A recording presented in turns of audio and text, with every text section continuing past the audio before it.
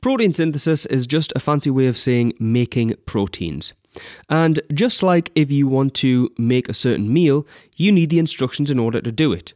A recipe book gives the instructions to make, for example, a cake. You read those instructions and you're able to make a cake. In exactly the same way, genes give the information to make proteins. This little strand of DNA, which makes up a gene, gives the information to string together a bunch of amino acids. And a bunch of amino acids strung together is essentially what makes a protein. DNA has this kind of appearance. It's made up of 4 chunks, and those are A, C, G, and T, and only those 4. And they're all paired together. Here you can see a base pair of A and T. Below that is a C and a G. Below that is a G and a C. And it's always structured together like this. A will always be with T and T will always be with A. C will always be with G and G will always be with C.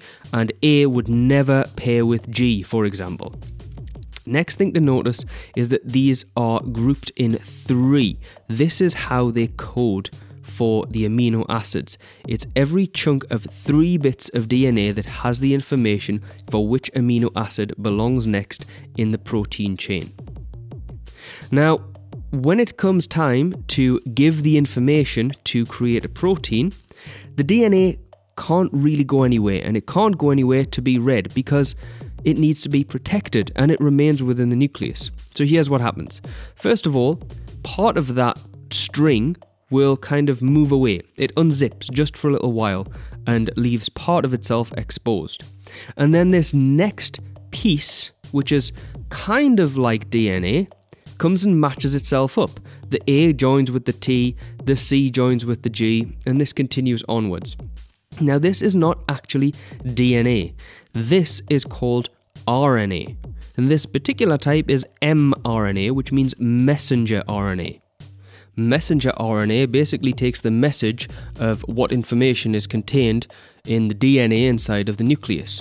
Notice that with RNA molecules, there is no base T. T is just replaced with U, but it's basically doing the same job. Now what happens is, the mRNA molecule is going to leave the nucleus and it's going to go to a ribosome. And ribosomes are the site of protein synthesis. And next, we need another important RNA molecule. This one is tRNA. Now, tRNA has 3 bases attached to it and an amino acid at the top. And the specific amino acid that's attached depends on which 3 bases there are at the bottom. Remember that we've got lots and lots of different types of amino acids, and it's the specific structure and order of those amino acids in a chain that determines which type of protein is being produced. What happens is, this tRNA molecule comes and aligns at the correct place, and this determines where that amino acid is going to appear in the chain. This will happen again at the next place, and this determines the next amino acid that there will be in the chain, and they get bonded together. This will continue on and on and on and on, bearing in mind that DNA and RNA molecules are much, much, much longer than they are shown here.